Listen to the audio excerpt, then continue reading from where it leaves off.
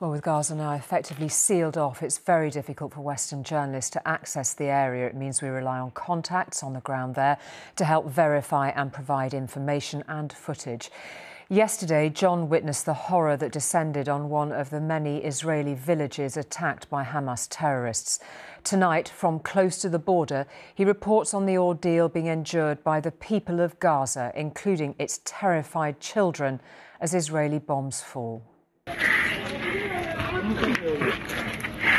5 days into this war, and we know already that humanity is the loser. When a missile strike turns day into night, in Gaza, there is no longer the power to switch on the lights.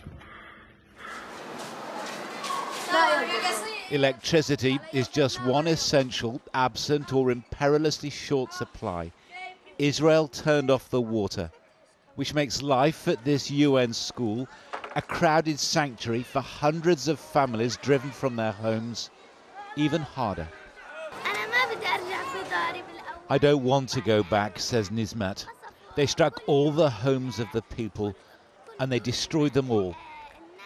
Someone shows us a razor-edged slice of shrapnel from a missile. Children account for a third of the casualties of this war.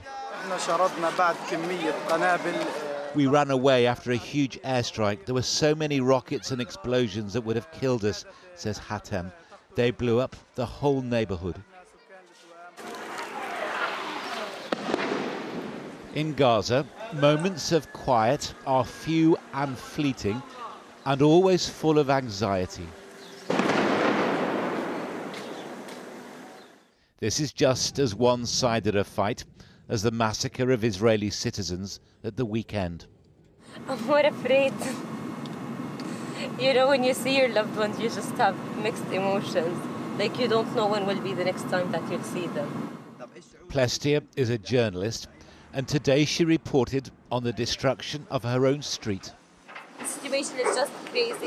Every minute that passes, the situation just gets worse and worse. There is no word to describe what's happening. There is no connection to call people. There is no internet to even post about what's happening. The situation is just terrible, to be honest. And I can barely breathe anymore. She was born and raised in Gaza, and war is all she's known. And now another chapter of the conflict between Arab and Israeli written in blood. We were going to the shelter we have.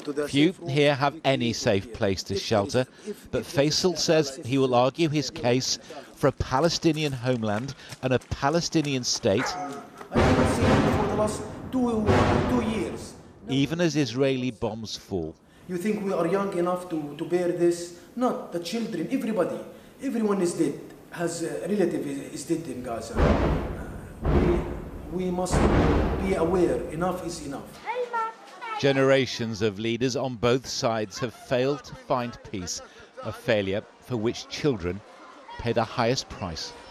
John Ray, News at 10, Israel.